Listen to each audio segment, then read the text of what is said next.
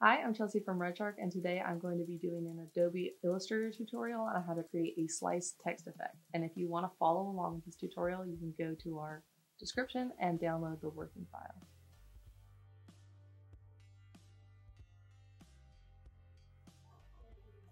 So today we're going to be doing this sliced text effect in Adobe Illustrator.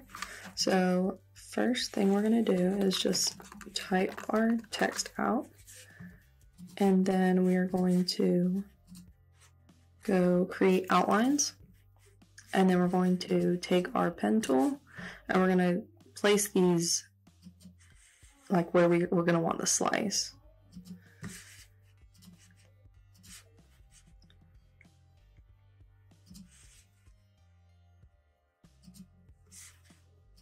Okay, now you're going to select everything, and we're going to go to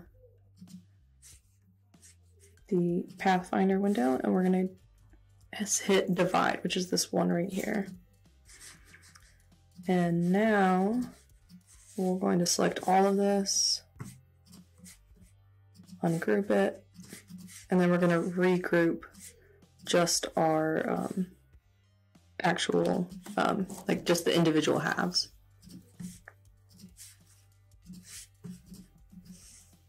And you can just double click on this to isolate it and do this, but it's just easier if we regroup them now if we want to do any effects on them later.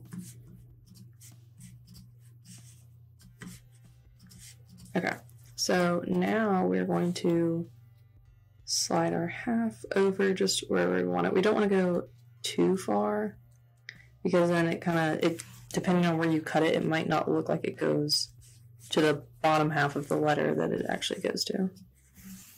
You can see here, like if we start pulling this too far off, it looks like this could go to this letter and it just becomes unrecognizable.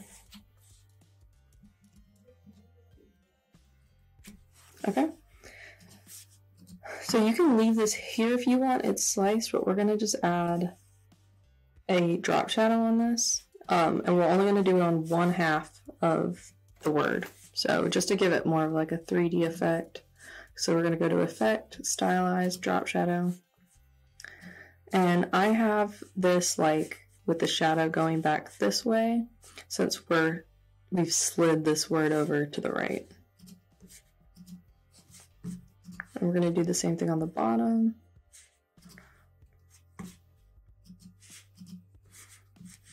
And after that shadow, I think I'm just going to pull this up just a little bit.